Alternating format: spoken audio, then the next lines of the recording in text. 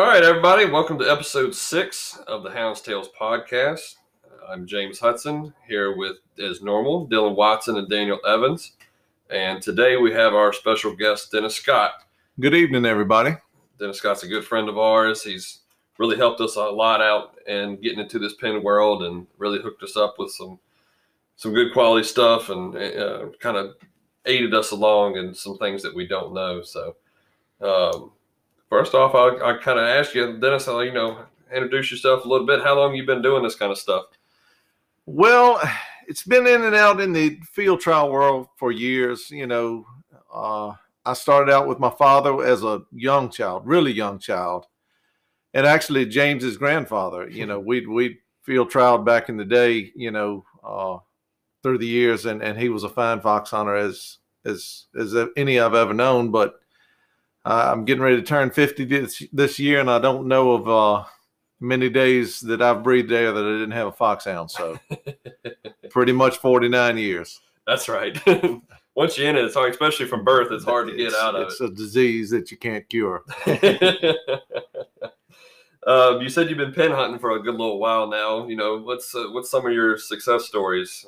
I know you've got a pretty good name around the pen world. So, well, I started out on the outside with the James River when I was a young child. My father has been the president of the James River, and we ran in the James River many times when it was held right up here in Sherwell. And to me, that was just, it was a part of a time of year that I look forward to just as much as Christmas. Right. And as, the communities built up, the houses built up, the outside world wasn't as acceptable to fox hunting as what it had been in the past.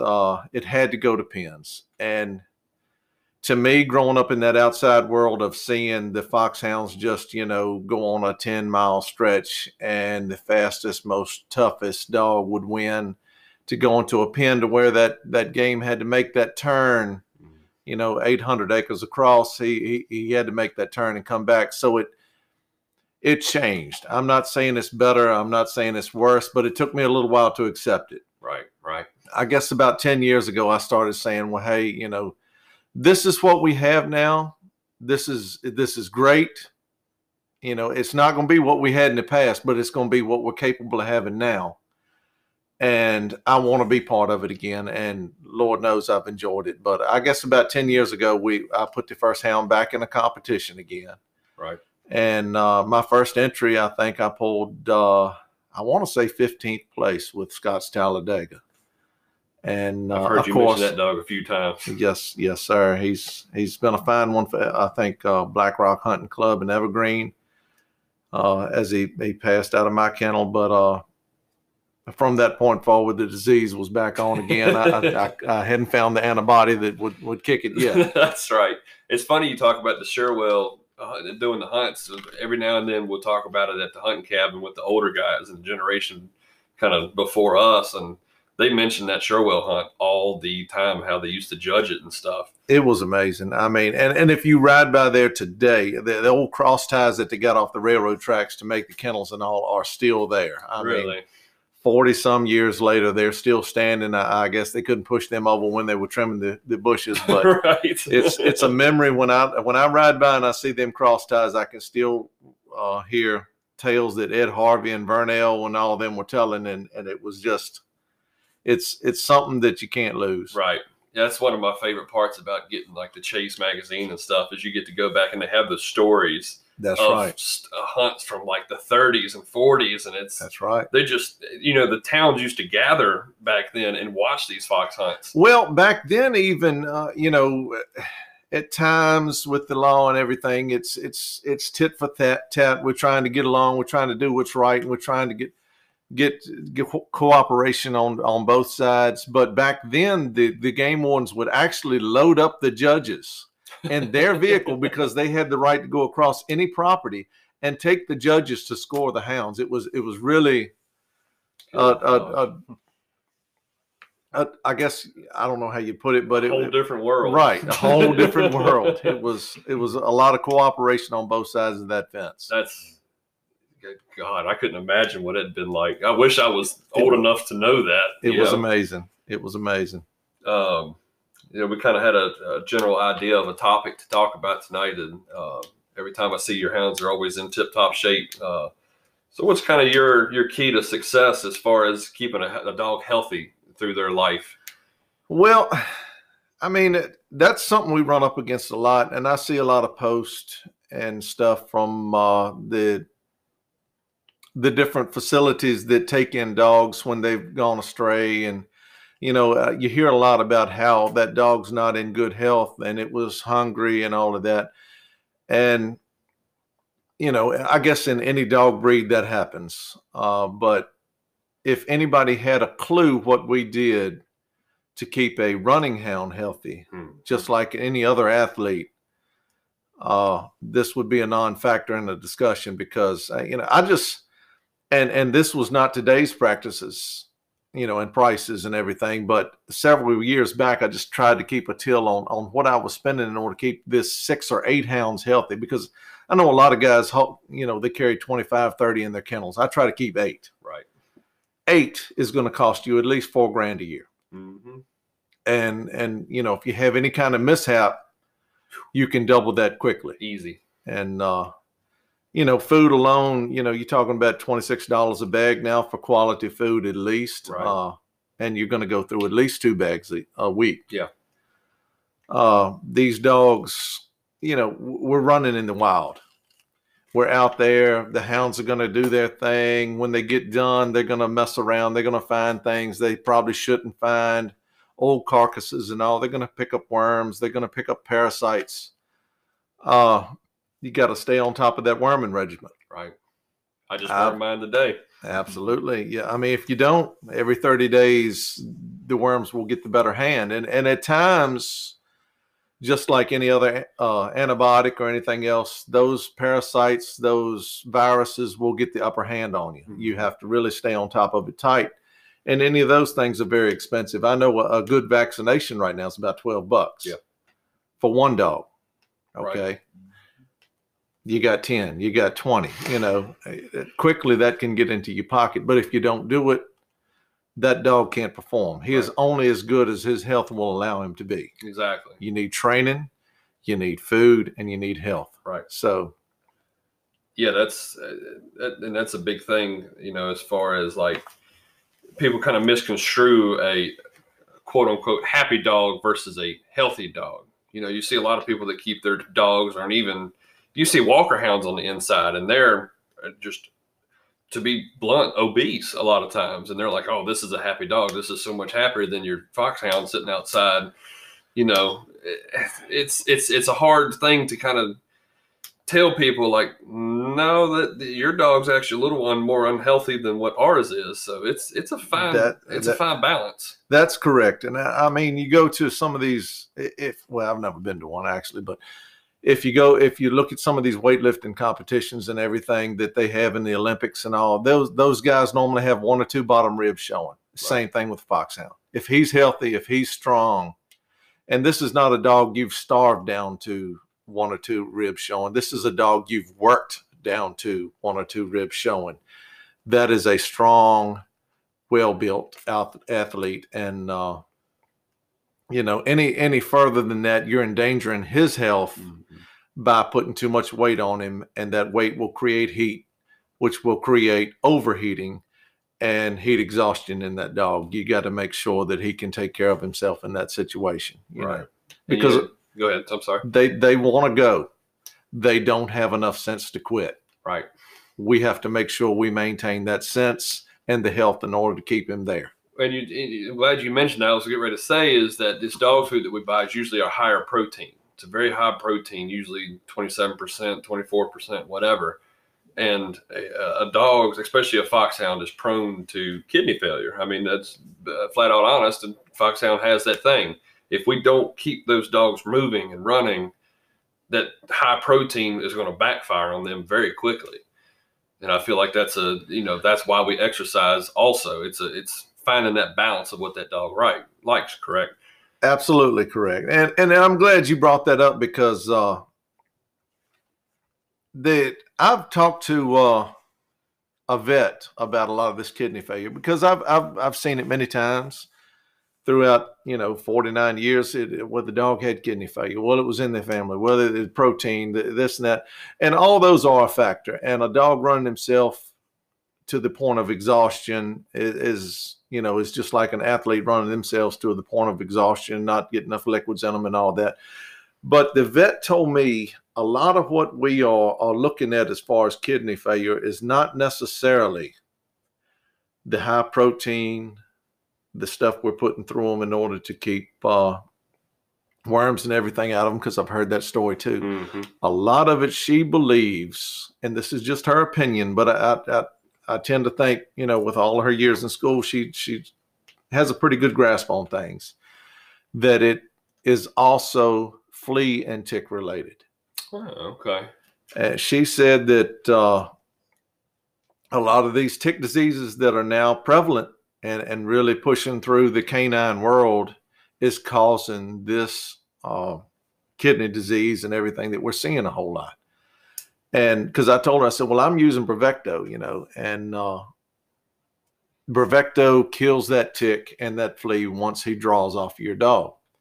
She said a lot of these new kidney diseases and everything that they're seeing come along, and diseases from tick, once he's bit, it's not that 24-hour rule that our parents told us and our grandparents told us. Right. When he's bit, he now has that disease. She said, when you go to these hunts and you go into strange places that your dogs are not normally running, make sure you soak them down with a tick prevention, not just something that will kill that tick once he bites. Interesting. So that's definitely, we got these puppies. All three of us got puppies coming up, and that's something good to carry into raising them and putting them in these breaking pens and getting them puppy hunts and getting going. That's right. It's a concentration right there. Right. So you're getting different dogs coming in from different areas. Yeah. Make sure you do the preventive work to make sure they do not get bit. Right. That kind of rolls into kind of our next little segue into this. Prepping for a hunt. There's 3-day hunts. There's 2-day derby puppy hunts. There's 1 days. What do you do to prep these dogs for whatever hunt that you're going to?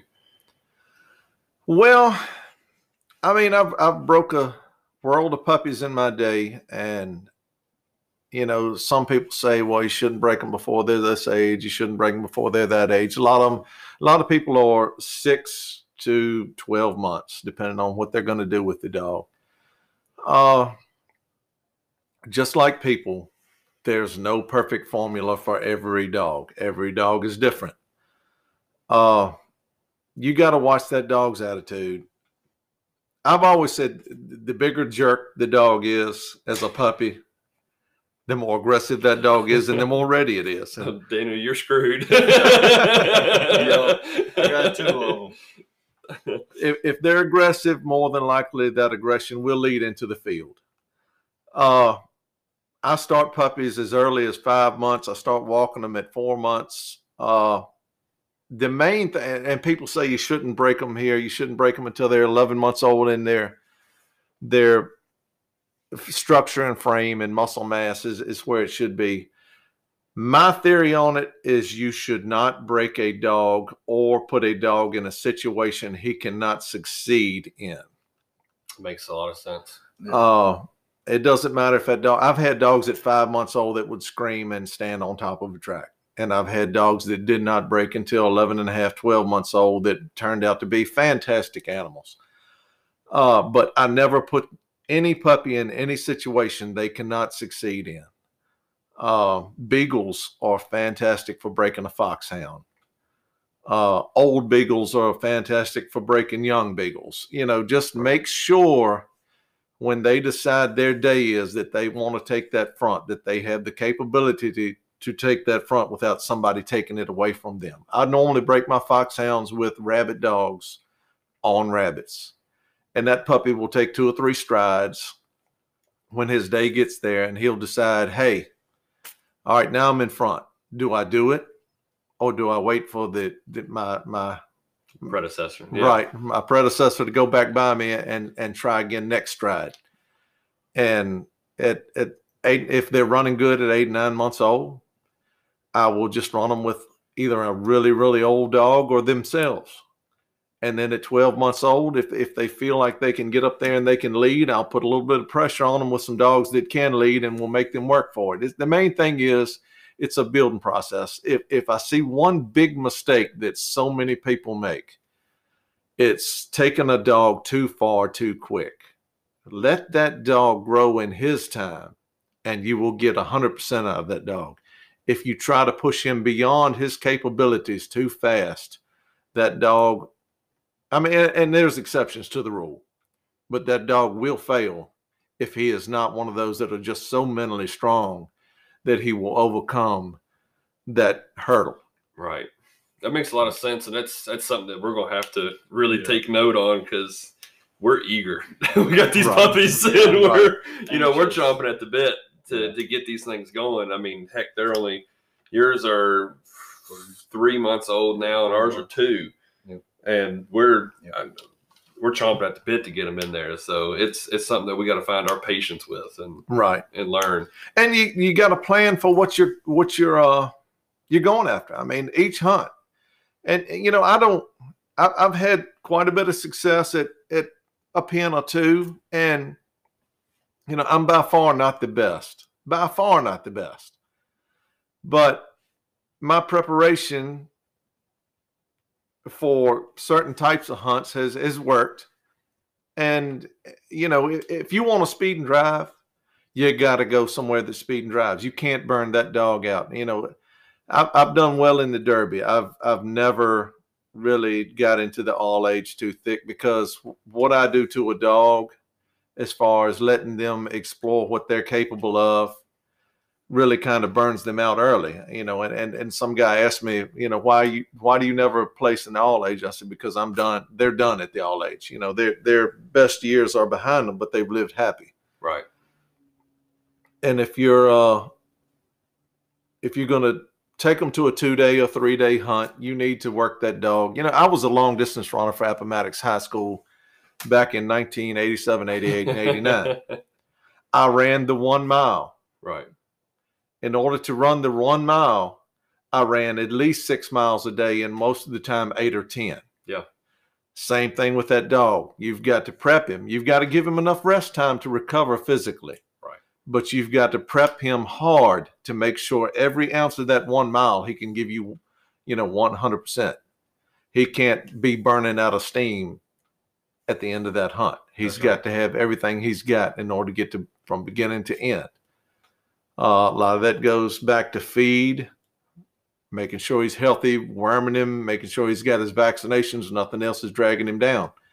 But that prep time, I mean, if you want him to run 15 hours, which is 3-day hunt, 5 hours a day, that's 15 hours. In my opinion, you need to at least put 45 hours on him the previous month. Mm-hmm. Give him 10 hours a day. Right. Yeah, we got I know we're talking about going to the Maryland next month, and I've had mine out. We've ran 3 or 4 times in the past 2 weeks. Yeah. And at least 6 or 7 hours each of those days. I know a lot of it's on the outside, but. Well, I don't think that hurts you. I mean, the Maryland, I've had a lot of success at the Maryland State. It's one of the hunts that I really look forward to every year. Billy's, that place can be feast or famine. Mm-hmm. I mean, I love it. It is the ultimate goal. I mean, I love my Creedmoors. I love Java. I love Hollywood. I mean, it's a lot of great places we can go to run around here. Tower Hill. We got Captain John's or whatever it is now. Turpin's Creek, I guess. Creek, yeah. And we have some fantastic places to run, but one of the most difficult places you can run is Billy's. And you go down there one day and that thing will smoke. I saw the results from last week, and the points was just unreal. Yeah. But then the previous week, it turned into a hunting category. Right. I mean, that dog has to be so mentally tough. I mean, it's some big blocks. It's some thick stuff. Can that dog hang in there when the running gets up? You got to have a dog that will get to the front. I mean, he's got to get to the front. And he's got to get there right now. But when it breaks down, that dog has to be able to drop his head, drop his nose, and not give up, not pull into the crowd that might be, all right, we're going to run around, wait for a chase to start. That dog has to drop his head and really get it done. Now, how do you go about getting your dog to that point? Is there, I know there's open-ended, and I'm not letting, you don't have to share your trade secrets, but, more like, what do you look for in that dog? There you go. Like I said, I run mine hard. As long as they want to stand up and run, I'm going to let them. I mean, there ain't a disappointed dog in his running time in these kennels out here behind the house. Now, I was talking to y'all earlier, and y'all don't shake your heads out there because you never know until you get inside the wire. But, I'm breaking 3 puppies right now.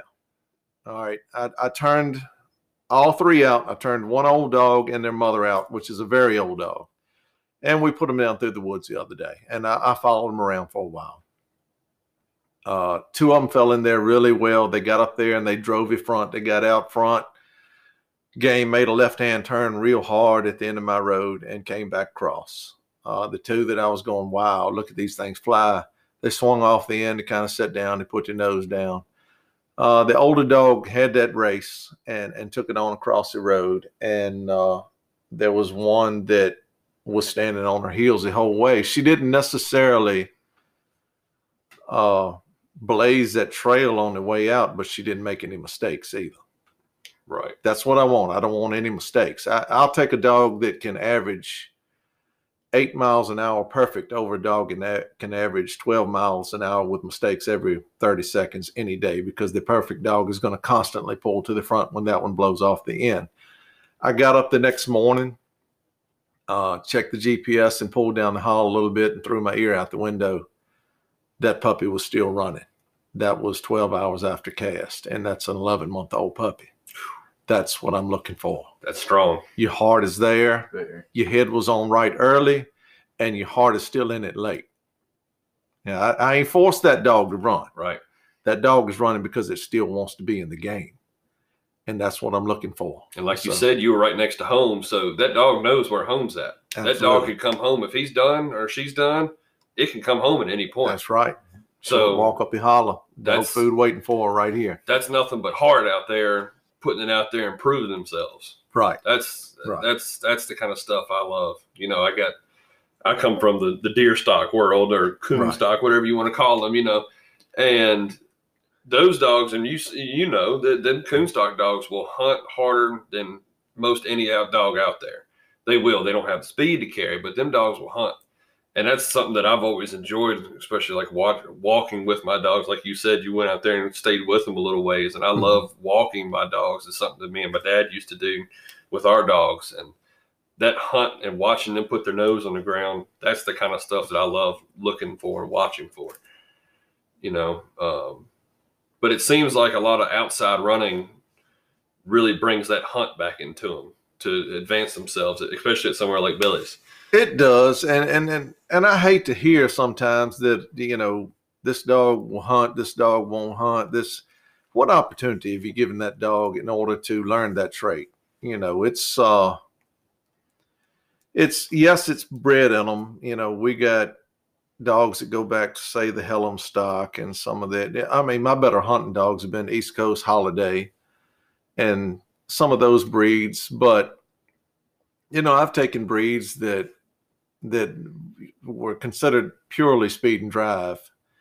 And if you put them in a situation, you bought a dog. Right. And was told it wouldn't hunt. And I told you, I said, take a dog and cast it. Mm-hmm. Make him do his own work because he has the hunt. I'd hunted with his mama. I lost to his mama at the Maryland State many years ago. Right. And I said, I know she's got the hunt. The dog should have the hunt in him. Put him in a situation, like I said, with a puppy. Don't put him in a situation he can't succeed in. And that's if you take 15 puppies out and dump them in a pen with an older dog, you're kind of creating the perfect storm for that dog not to succeed. You took that dog, you started working him a little bit more on his own and letting him have that opportunity to succeed. And you've done really, really well with that dog. Right. So that's kind of the same thing. Hunt is Well, a friend of mine that has been very successful in the world of hunting and much more successful than me, he explained it. I guess we were sitting around 6 or 7 years ago at a hunt. And he said, everybody asked, is it 50% the mama? Is it 50% the daddy? Is it 70% the daddy and 30% the mama? He said, I'm going to tell you straight up. It's 25% the mama, it's 25% the daddy, and it's 50% who owns that dog. Because if he doesn't do his work, the other 50 can't do theirs. That's right. So that's right. You know, you talk about you're talking about not letting that dog lose the lead earlier. I feel like that was a good thing to kind of touch on. If that dog loses the lead and consistently doesn't lose the lead, you think that just messes with them kind of mentally? Like, this is where I'm supposed to be following? Or is that like what's your kind of thought process on not letting them lose the lead when they're learning and coming up? Absolutely. I mean, confidence is everything. I mean, we were sitting there, I don't know how many years ago. I had a couple of dogs that were hitting pretty good. And we were sitting there, and one of the younger guys was talking to me. And like I said, I don't consider myself an expert. I haven't had the success that many have. But, you know, as far as me just deer hunting them all the time and rolling up to a pen, we've done pretty decent. And the guy asked me, said, you know, what's the difference in your dogs and my dogs? And it was, I think, 370 dogs at that hunt. And we managed to finish in the top 5. I said, physically, 75% of these dogs are the same. Mentally, mine believes he's supposed to lead. Right. That 75%. My dog has never seen failure because I've never put him anywhere he can fail. Mentally, my dog believes he's supposed to lead that race. Now, is he faster than all the dogs here? No, but he's not going to be satisfied until he's up there in that first 1 or 2, because I've never let him have that opportunity to be any less than in that first 1 or 2. Right. So, you know, it's a lot of guys that bring some wonderful hounds to hunts, but have you prepared them mentally?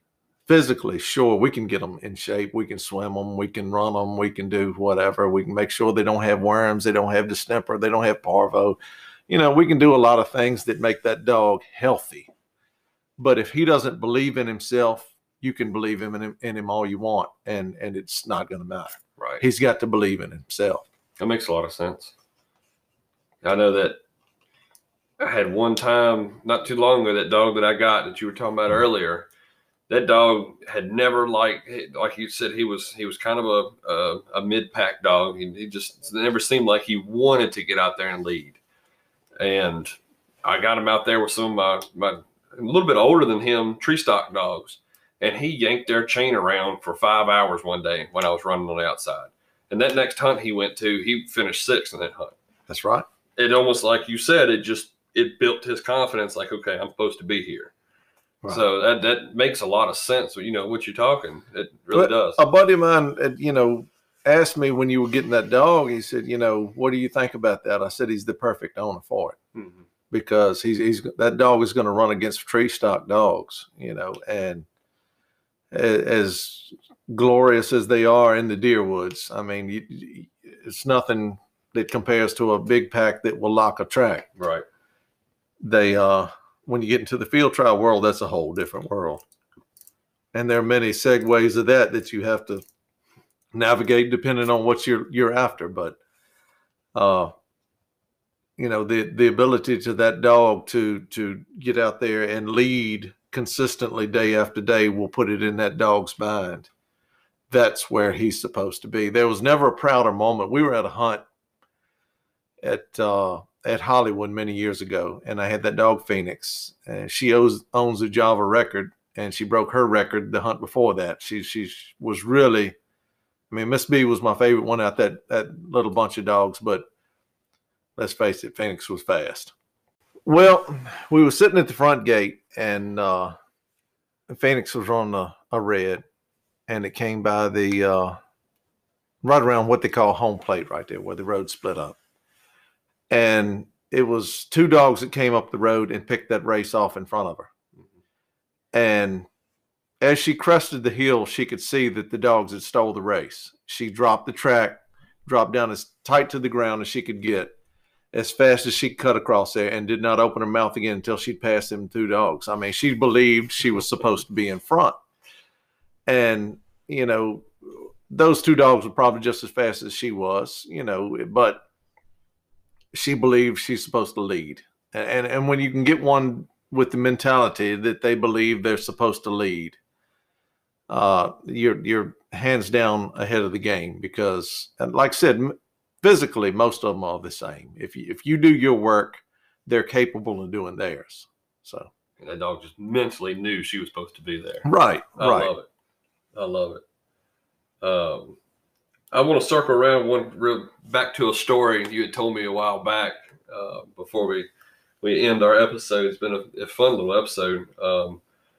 You and my papa used to hunt back when you hunted together. Yes. And you were talking about one time where he just kind of snuck off kind of by himself for a little while. What was the story behind that? Well, I mean, he always had a Jack and a Jill. That's right.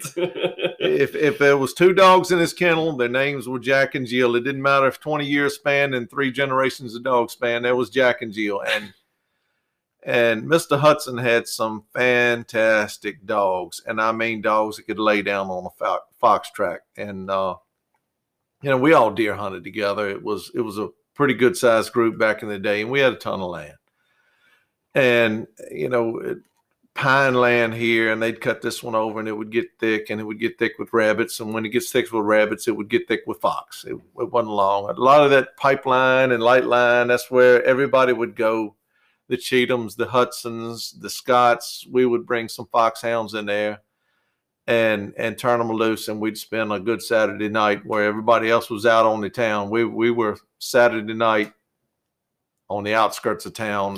That's right. Listening to a foxhound. And I mean, it was a lot of bragging rights there. I mean, and you look at it as just a evening, you know, out listening to some dogs, but you know, there were champions made out of that crowd. You know, they weren't just your average old, you know, meat choppers that you would throw a biscuit out to the back door. These were some fine hounds. And you know, your grandfather was part of that. And when we would get off deer hunting and they would jump a fox, you know, and a lot of people were, oh, you know, back in that day was no deer. Right. I mean, you would literally sometimes, I can remember going 2 days and never jumping a deer. And his hounds would jump a fox. Old Jack and Jill would get a fox. One of them. Yeah. And, you know, we would go on to the next cast and go on to the next cast, and we'd say, where's Jerry? And Daddy would say, well, he's probably back there on Third Hill of the pipeline. Doing what?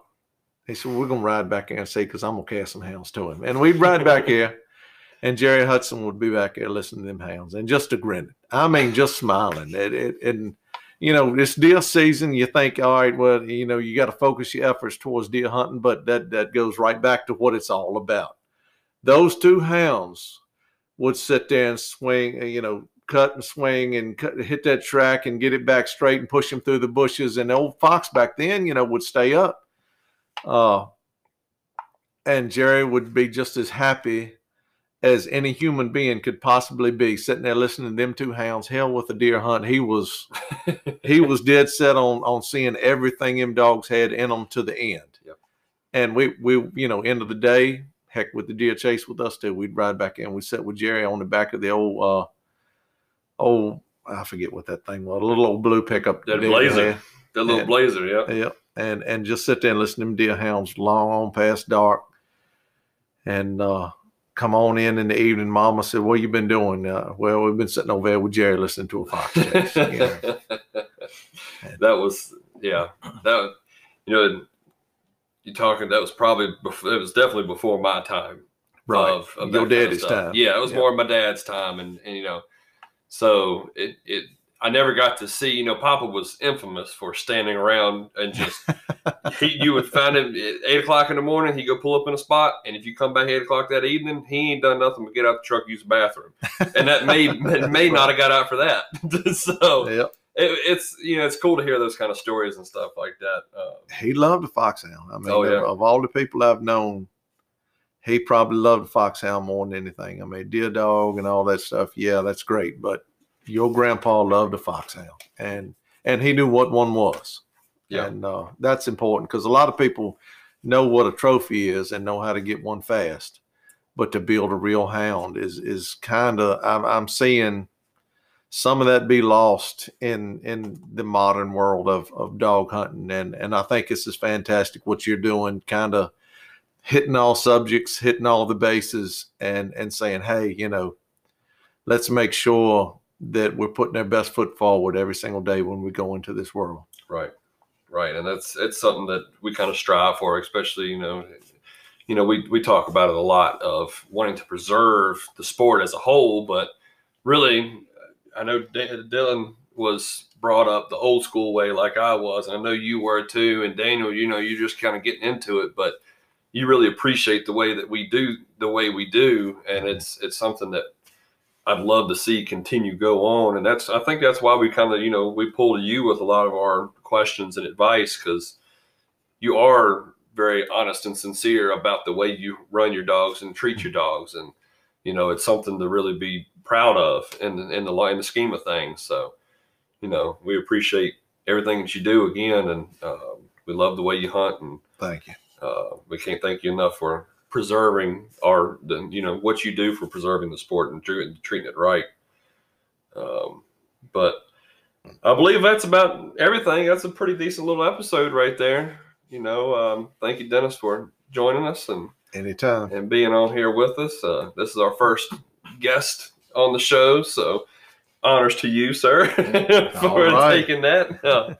Real quick before we go, we're not going to do any hunts and results this week. I think we're kind of discussed it, and if we do a special guest, we'll kind of hold off on the hunts and results and maybe double up on them next week if people want to hear them. So just a real quick, if you're a Virginia native, make sure y'all are on Virginia Hunting Dog Alliance, vahda.org.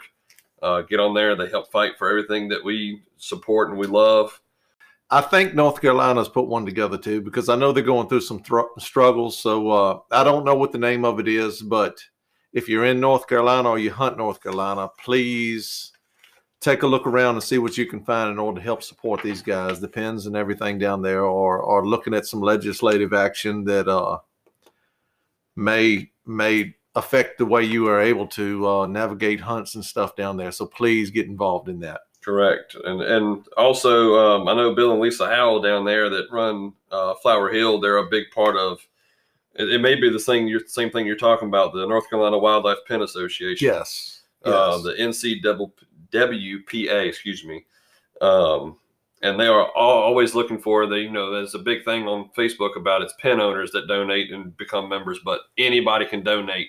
We have kind of slacked up, and we're supposed to be sending the donation down our own selves. So we're going to try to get that down there as soon as possible from the Hound's Tail podcast. So, but like you said, if you're in North Carolina, absolutely anything you can do to help and keep the sport alive. And hey, James has not ever brought this up. I've listened to all of his podcasts and tried to help in all of them. But listen, guys, sponsors go a long way. If any of these guys, any of you out there that sell hunting dog supplies, whether it be beagle, bird dog, foxhounds, coon dogs, whatever, please get in contact with James and try to be part of this program and help it move forward, because this is where our future's at, guys. I mean, this is a young man right here, his buddies and everything, trying to get things moving in the right direction for us. So if you want to be part of it, please be part of it. Absolutely. We definitely appreciate that. But definitely hit us up if you got any kind of questions, or if you want to talk about some stuff like that. Hounds Tales Podcast at gmail.com. The Tales is TALES. We'd love to hear from you. Love to talk to you. Maybe we can work something out. Almost Central Virginia people, y'all check out Chestnut Mountain Feed. good friends of all of us. They have always taken care of us very good, very well. You can check them out on Facebook, Google them. It's always there for us and supply anything that we need. And last but not least, if you're going to keep following us, follow us on Spotify, Pocket Cast, Google Podcasts, Radio Public, and on Breaker. And you can also listen to us here on Anchor. And again, shout out to you, Dennis. Your music career is still steady going. Good luck to you and everything with that. Thank you. And I believe that's everything, guys. So shout out to everybody for listening. It's been awesome. We've had this last episode had, I think, almost 100 views in less than 24 hours. So that was kind of a big deal for us. So it's steadily climbing. Steady going. I love it. I love it. So thank Good y'all deal. for listening. Again, James Hudson, Dylan Watson, Daniel Evans, and our special guest, Dennis Scott. And happy hunting, everybody. Y'all take care.